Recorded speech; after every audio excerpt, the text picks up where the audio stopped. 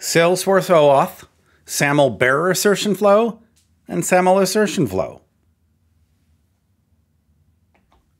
Welcome to another episode in Steve's Security Series. Today we're going over more OAuth flows. Today we're talking about SAML Bearer Assertion Flow and SAML Assertion Flow. They have almost the same name. They both use SAML, but they have different purposes and different nuances. So we're going to go into the details of each and help explain it. First, we're going to give context again about the different OAuth flows. So we have single sign-on flows, which are meant to be used by the browser, talking to Salesforce by a human being, using either direct login or single sign-on. We have OAuth flows, one of which not using the browser, could be a mobile app, hitting the API with a user. That would be the new, used to be user agent flow. Now it's being suggested web server flow with PKCE. Then we have a human being working in a browser hitting a third-party web server. And in that case, the third-party web server acting on behalf of a user then can direct to the login page for the user. So this is a user-involved third-party service. Now, additional flows, we would have just a straight integration user who has fixed credentials calling into Salesforce from a third-party server. We then have what we're focusing on today, which is a client system that wants to act on behalf of a user, like delegated user, and want a designated user and act on behalf of them, calling the API with their credentials. And there's a number of ways we can do that. JWT, which we've talked about in a previous session. And today we're talking about SAML Bearer Assertion and SAML Assertion Flow. So this is a server acting on behalf of a user, but the user is not directly involved. In this example, where I'm following along my beer garden analogy from previous videos, we have the resource server has a secure data. It's protected by an authentication server. And the third-party client is the burger house. But in this case, the user is not interfacing directly with the burger house. The burger house may have standing orders where they could order and get the data on behalf of a user. And in this scenario, what could happen for the SAML Bearer Assertion Flow is that the client, the burger house, could create a SAML request and digitally sign it with a shared certificate that was shared between the burger house and the authentication server. And then they would pass it across to the authentication server. The authentication server would receive the SAML request, verified signature, and then present an access token on behalf of a designated user.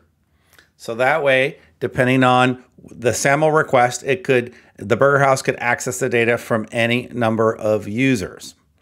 And if we look at the actual flow, this would be where the client would create a SAML bearer assertion, sign it with the shared certificate, present the assertion in the auth flow to the auth server, and then the Salesforce auth server would verify the assertion, checking the digital signature and a number of other attributes of the SAML assertion, such as like date timestamps, date validities, designated target. So there's a number of attributes on the SAML certificate, the SAML assertion, and then it would return back the access token to the client.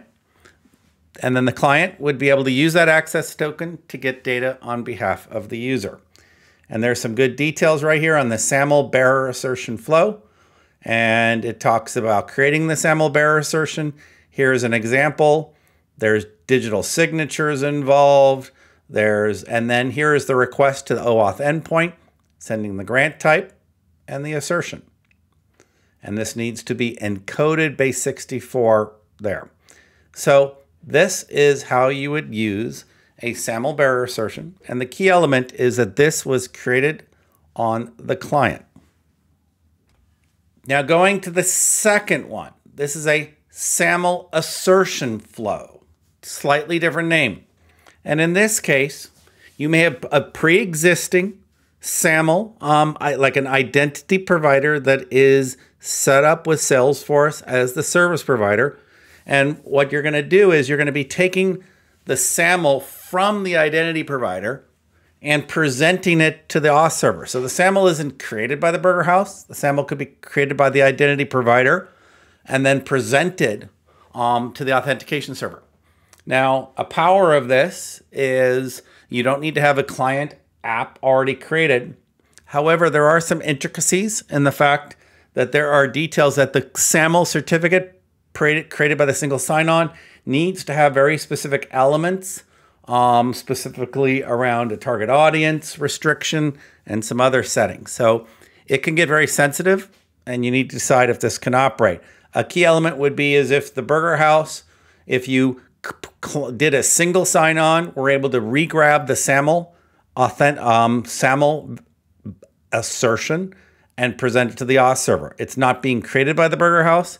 It's being taken from the identity provider. But it is more sensitive and may be more challenging to get this configured. And in this flow, some mechanism, not designated in the primary flow, you're going to get the assertion from the IDP. You're going to present that assertion. It'll be valid by the auth provider, and it actually goes to a slightly different endpoint. It's an endpoint designated by the single sign-on, and then it'll return the auth token. You don't need a connected app, and here's a slightly different flow. This is the SAML assertion.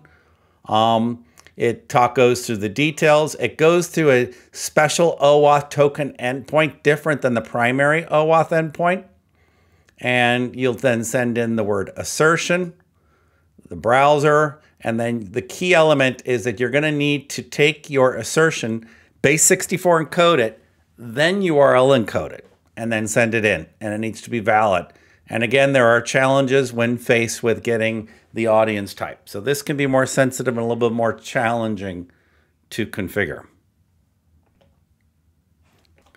So to summarize, if you're going to be having a server calling Salesforce on behalf of another user and there's no user involvement, you could either use JWT, which we've talked about previously, or you could use SAML, either the SAML Bearer Assertion or the SAML Assertion Flow. One is where the client, the SAML Bearer Assertion is where the client builds the SAML request and signs it, talks to the Salesforce auth server using the connected app. The other is where you're able to obtain the SAML assertion from the IDP if that Salesforce environment is set up as a service provider and you present it there. Now you don't have to set up the client, the connected app, but there is more sensitivity about getting the IDP to have the right settings when you present that SAML assertion. So these are all tools in your toolbox when you're doing OAuth client to server on behalf of a designated user when the user is not involved. Now, there may need to be some pre-approvals by the user to enable this. So there are nuances you're going to have to dig into. But these are tools in your toolbox for setting up types of integrations that act on behalf of a particular user. Now, I hope this was helpful. We've been sampling some SAML. And join me again, same bat time, same bat channel. Make sure you subscribe to SteveTechArc YouTube channel and go to www.stevetecharc.com and have a great day.